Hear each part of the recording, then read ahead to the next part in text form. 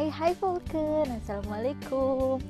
Hari ini I'm so happy because Oslo hari ini cerah banget. Jadi aku sama Marco mau jalan-jalan. Tapi jalan-jalan kemana ya kita? Penasaran kan? Ya udah, kita jalan-jalan sama-sama aja yuk. Oke, let's go.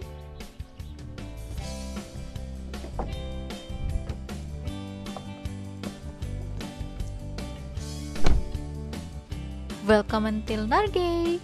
Selamat datang di Norwegia, salah satu negara Skandinavia yang terletak dalam gugusan benua Eropa.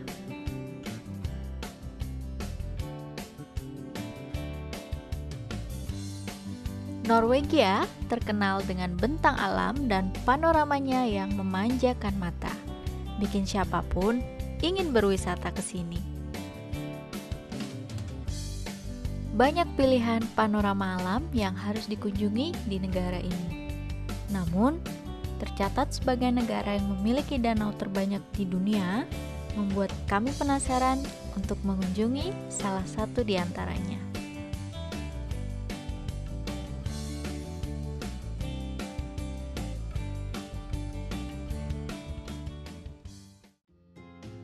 Yap, Sognsvann. Kita udah sampai di salah satu rekreasi outdoor yang ada di Oslo.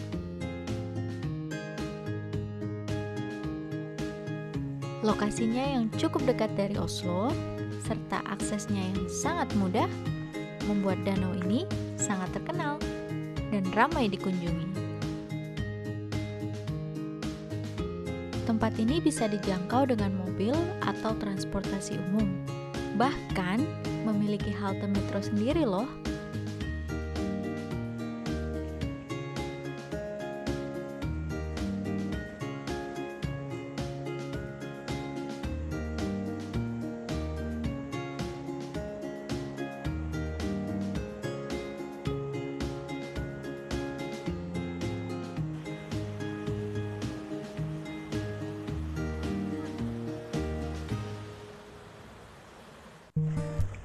Sognsvann merupakan salah satu danau di Oslo Marka yang terletak di perbatasan darat tepat di utara Oslo. Oslo Marka sendiri merupakan wilayah yang sebagian besar berhutan yang membentuk bagian utara Oslo di Norwegia.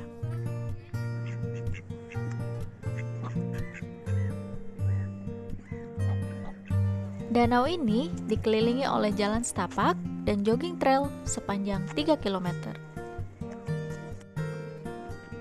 Dan tempat ini sangat populer sepanjang tahun untuk kegiatan outdoor.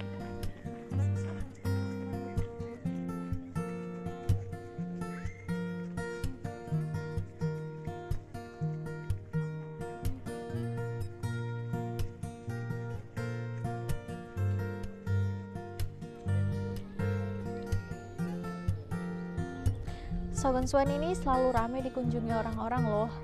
Di musim panas atau spring seperti sekarang, orang-orang biasanya suka berenang dari sini. Ada juga yang mancing, kayak di belakang tuh. Dan juga jogging. Nah, kalau di musim dingin biasanya karena lake-nya itu beku, mereka main ski di atas lake ini. Keren ya?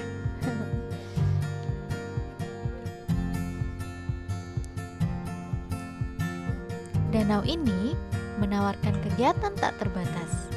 Selain berenang dan memancing, kita juga boleh bermain kano. Nah, yang menariknya nih, di musim dingin, kita bisa jalan di atas permukaan danau ini. Kira-kira gimana ya serunya jalan di atas danau yang permukaannya beku? Penasaran kan? Kalau gitu, ikut jalan-jalan bareng kita berdua terus ya, karena masih banyak kegiatan dan informasi menarik di Sognsvann yang akan menambah wawasan kalian. Biar kalian gak ketinggalan jalan-jalan bareng kita, jangan lupa subscribe.